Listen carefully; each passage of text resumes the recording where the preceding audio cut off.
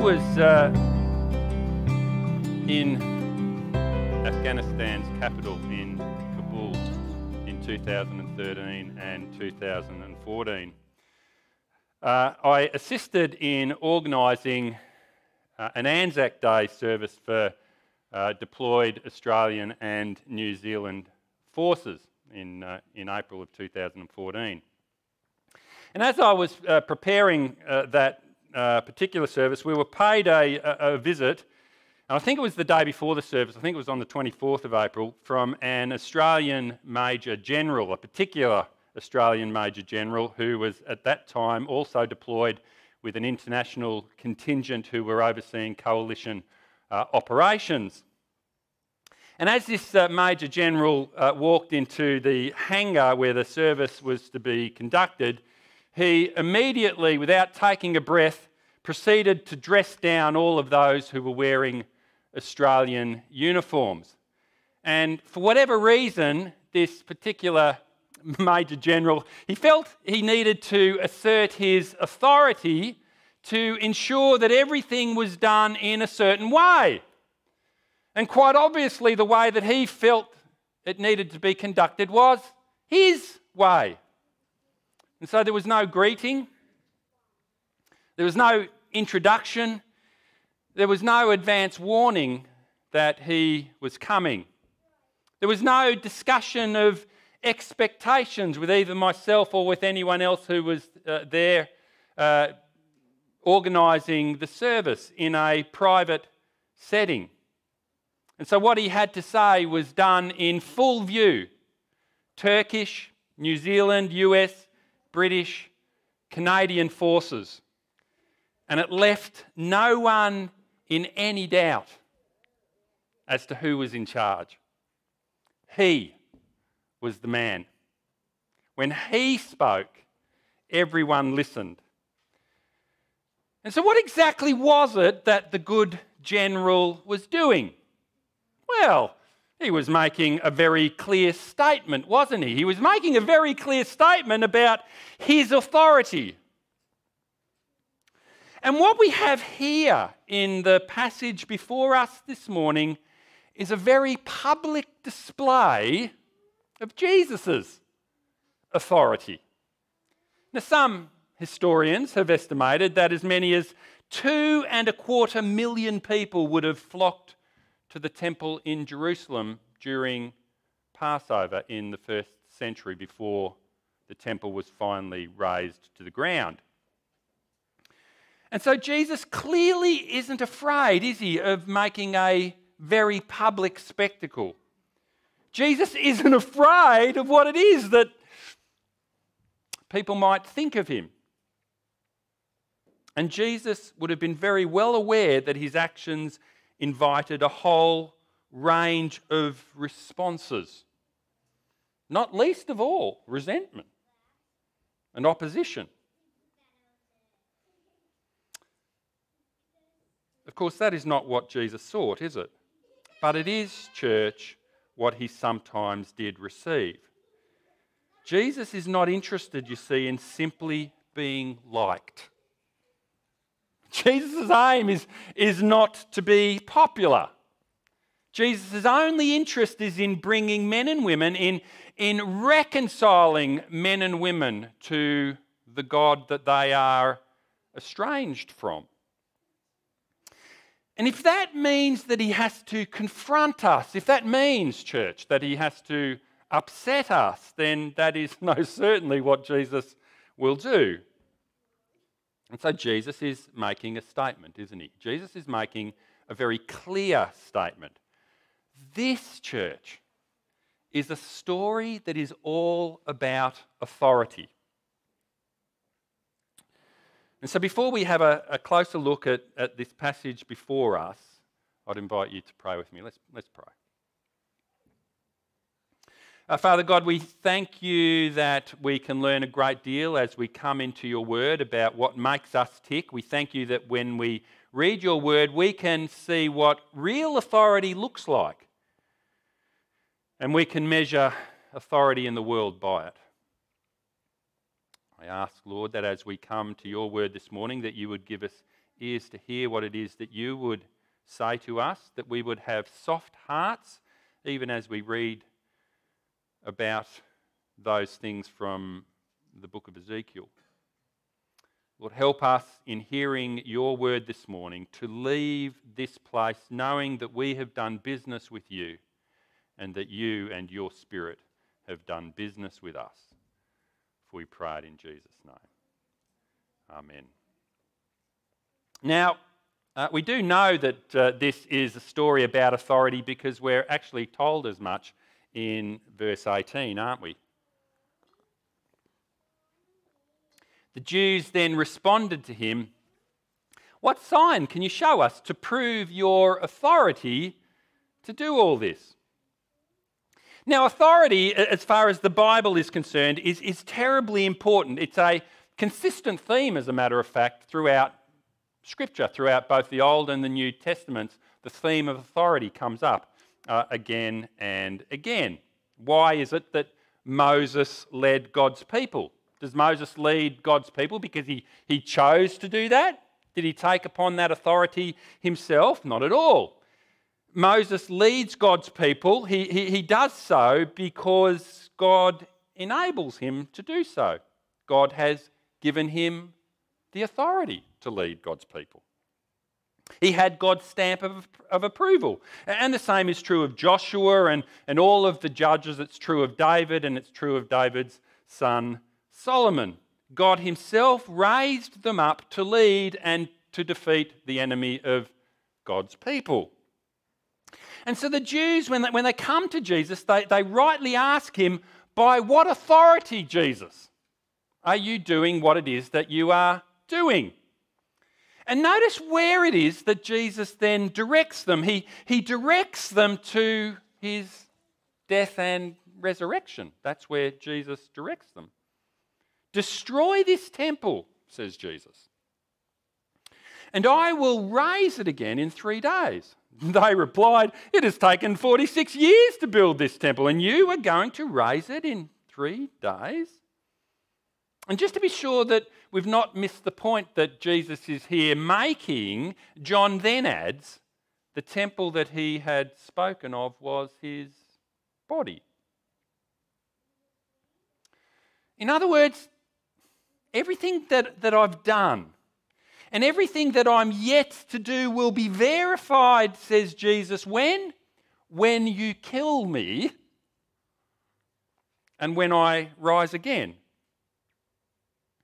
Now, you cannot listen to what Jesus has just said and not take what he has said seriously. You can test my words and you can test my actions, says Jesus, by what happens to me after I'm dead.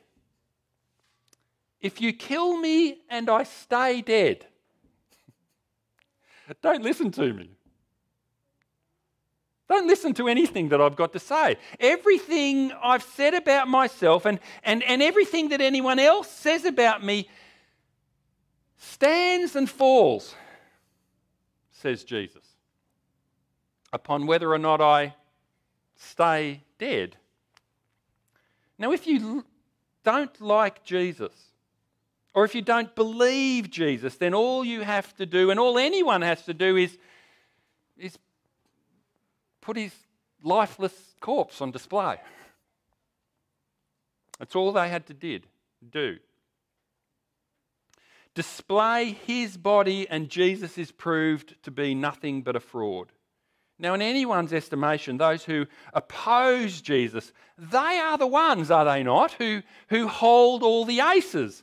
If death holds him, now listen to this, because this is what Jesus is saying. If death holds him, then he is a liar. If, on the other hand, death is unable to hold him, then what he says and what he does really does need to be taken seriously. That's the challenge that Jesus presents. Everything, and I do mean everything, is against him. All they have to do is kill him and display his lifeless body. That's all they have to do. No more questions. No more doubt. No more Jesus. But here's the thing, church. They couldn't do it. Those who claim to have authority, they couldn't do it. That's all they had to do. And they couldn't do it. Well, they killed him, sure enough. And they buried him. But what they couldn't do, church, was display his lifeless body. They couldn't do it, church, because there was no dead body to display, was there? They killed him. But he didn't stay dead. Now, the reason I say that is to clarify to anyone who has doubts concerning who Jesus is, and perhaps that's you this morning, I don't know, or online, perhaps that's you. And if that is you, the place to look for Jesus, can I just say this, is not the church. The place to look for Jesus is not the church. You see, the church will inevitably let you down. The church says one thing and it does something else. Is that not true? You know that's true. It's filled with scoundrels. You want to find a scoundrel? Come to church. There's plenty of them. It always has been filled with them. You should be able to look at the church and see Jesus. And yet sadly that is not always true. Nor should you primarily look at Jesus' followers. If you're looking for a reason to believe in Jesus, don't look in the first instance to his disciples. You will always find disciples who will let you down. Did you know that standing behind the pulpit in a great many places of worship are people who have never even met Jesus? Did you know that? It's true. They don't know who Jesus is. They think they know, but they don't. Their lives haven't been changed. Their thinking is futile. And what they preach, quite frankly, is nonsense. Nor should you look at science. Science has proved a great many things, but one thing it cannot prove is that Jesus is God. No, it cannot disprove it either, but it cannot prove it. What does prove it, church, is the resurrection. That's what proves it. Beyond all reasonable doubt, the resurrection of Jesus supports everything that he ever said and everything that he ever did. The truth, church, is this. If you don't believe, it's only because you've been looking in all the wrong places. If you don't believe, it's only because you've been looking in all the wrong places. Look in the tomb. Look in the tomb.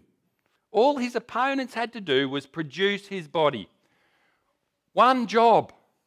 I say that to my kids all the time. Do the dishes. One job. They do the dishes, by the way. That's all the authorities had. One job. And church, they couldn't do it. And the reason they couldn't do it was because Jesus rose again. And so did Jesus have authority to do what he did? Well, you look at the resurrection and you tell me. Because that's what Jesus is saying. And so that's the first point that John would like everyone to understand. Does Jesus have a God-given authority to lead God's people? What right does he have to claim to speak for God? And Jesus says, look in the tomb. Look at the resurrection. That's what Jesus says. And so that's point number one. Let me now make very briefly three other points. The first and perhaps the most obvious has to do with where this particular story sits. Now, this particular story sits right beside another story. It was the story that we had a look at last week. In fact, it's a story about a wedding. And we saw that last week, as I said, didn't we? And it's a very different kind of story. Last week, what we saw was how it was that Jesus was celebrated. His glory resulted in great joy. In this story, however, what Jesus does, well, it isn't celebrated.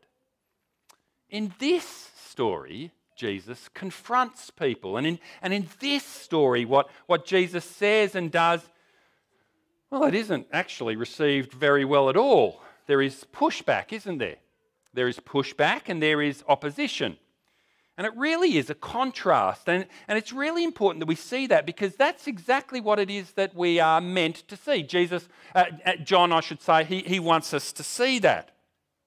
And so what we have here, church, sitting side by side, are two stories and two responses. And sitting at the centre of both of them is one man. And it's interesting, isn't it, that in the first story we have an allusion to two covenants, don't we? We have the Old Testament, or the Old Covenant, and the New. Whilst in the second story we have two temples. We have those who are stuck in the old, those who are stuck in the old way of doing things, the old way of thinking, old structures and old traditions. And we have those who are surprised by and delighted with the new wine, new joy, a new reason to celebrate. And at the centre of it all is who? Well, at the centre of it all is Jesus. Jesus is, on the one hand, the reason for our joy, whilst on the other, he's the reason that people get upset and even angry. Jesus embraces people, doesn't he? We see that in the first story. He puts his arms around people and they celebrate with him. But Jesus also holds people to account.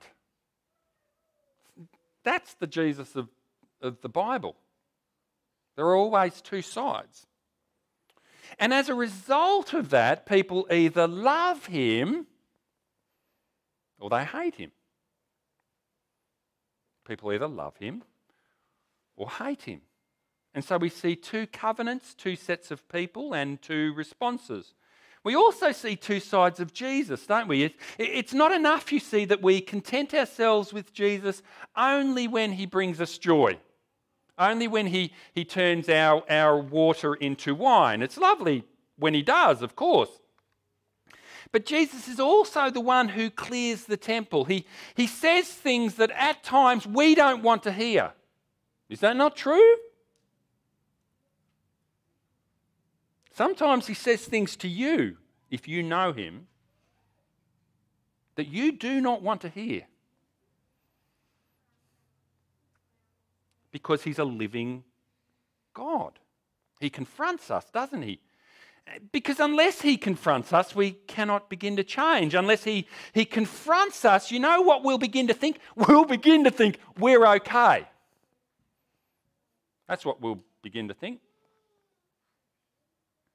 And so Jesus has to confront us. You see, we cannot accept that our actions and our thoughts and our words are offensive to the one he has come to reconcile us to God. And so Jesus confronts us. And sometimes it's a word of judgment that Jesus brings, as it is in this particular story.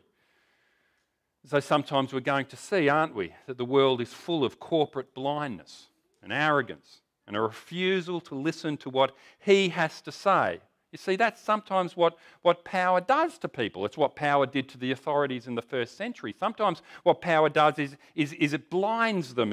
It causes them to become arrogant. And church, we've seen it, haven't we? Time and time again throughout history. Governments that begin with the best interests of those they serve at heart, unless challenged and humbled in time, they often become arrogant, don't they? And they become blind to their own sin. And sometimes the word that Jesus brings is not to corporations or to governments or to authorities. Sometimes the word that Jesus brings actually is very, well, it's very personal. You see, not only does Jesus confront corporate sin, he confronts individual sin. And so what Jesus does, he reveals our sin to us. God's word uncovers some truth that we'd prefer not to look at. And so rather than own it and repent of it and seek forgiveness for it, what do? Well, we turn away often when we're left to ourselves. We try and hide. And unless we allow him to address it, we remain stuck, don't we? Unable to move forward because the weight of our sin is just too heavy. And so, yes, Jesus comes to celebrate. Of course he does. He frees us, and so we celebrate, and he celebrates with us. But Jesus also comes to confront us. The second thing that I'd like us to notice is the patience Jesus shows. The patience Jesus shows. And we see that beginning in verse 22. There we read this. After he was raised from the dead, his disciples recalled what he had said. Then they believed the scripture and the words that Jesus had spoken. And so not even Jesus' own disciples had a clue what it was that Jesus was talking about. Here's these men who know Jesus perhaps better than anyone else. And they haven't got a clue. They haven't got a clue what he's talking about. And they didn't understand what he was talking about until when? Well, they didn't understand what he was talking about until he rose again. That's what Jesus here says. And that's the thing about Jesus, isn't it? One thing you learn, and if you don't learn it, then you should learn it. I want you to think about this. One thing you learn about Jesus is that he's not in a rush with us. Jesus isn't in a rush with us. He doesn't expect that those who follow him are going to understand everything that he says the first time that he says it. He's not quick to get angry with them for their inability to grasp what he is talking about or who he really is. On the contrary, Jesus is patient with them. He carries them along, doesn't he? We may think that we're persevering. Jesus is the one who perseveres. Jesus, you see, he knows our frailties, doesn't he? Jesus knows, he recognises our inconsistencies and the extent of our ignorance. But one thing that Jesus is not is in a hurry. He doesn't explode, does he? In a moment of frustration because of the disciples' slowness to grasp even that which seems most obvious. He doesn't explode. He doesn't get angry with them. You see, Jesus is like us. But he's nothing at all like us. Jesus is like us, but he's nothing at all like us. He's the God who is gentle with us. He's the God who changes us one moment at a time, one behaviour at a time. He changes us, doesn't he? One inconsistency at a time, one failure at a time, one sin at a time. And so take encouragement from that, because Jesus will not push you. What he will do is he'll walk alongside of you. That's what Jesus does. And eventually, church, you begin to see him as he truly is. And so Jesus is patient. He's not weak. He's not tolerant. He's gentle. And he's patient. And finally, Jesus knows us better than we know ourselves. Look with me at verse 23 and following. Now, while he was in Jerusalem at the Passover festival, many people saw the signs that he was performing and believed in his name. But Jesus would not entrust himself to them, for he knew all people. He did not need any testimony about mankind, for he knew what was in each person.